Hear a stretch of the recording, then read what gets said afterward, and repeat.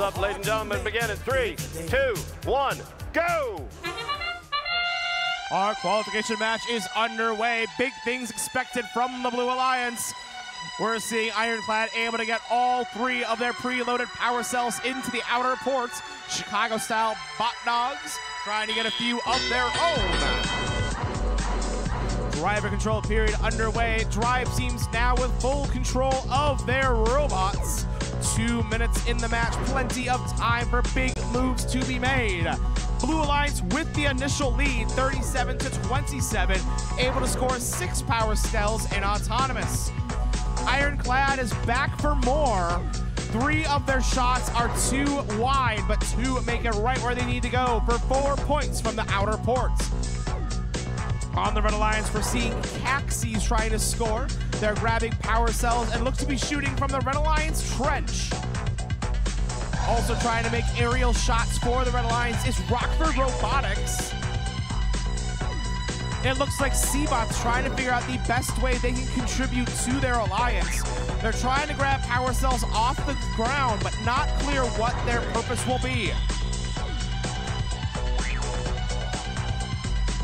On the Blue Alliance, we're seeing quarter bots come in for shots.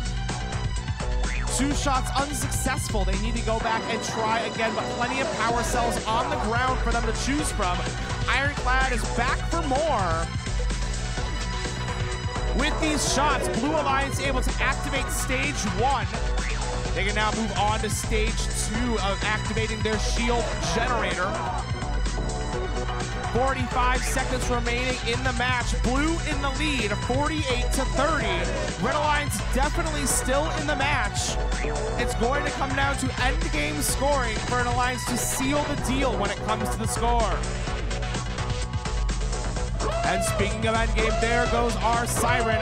It looks like the Blue Alliance going to be attempting a triple hang. We're seeing Chicago-style bot dogs on one side of the switch, porter bots on the other, Ironclad in the middle. They've got 17 seconds to make it happen. Over on the Red Alliance, Caxis straddling the middle.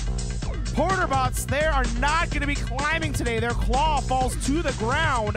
They're backing away, though, to make sure that they are not supporting Ironclad. A smart move by the Blue Alliance.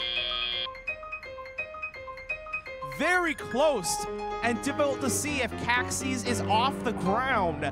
The Alliance, with a very close final score of 78-75, the Blue Alliance takes home the win, and Ironclad and the Chicago-style bot dogs will be staying in our top 4 rings.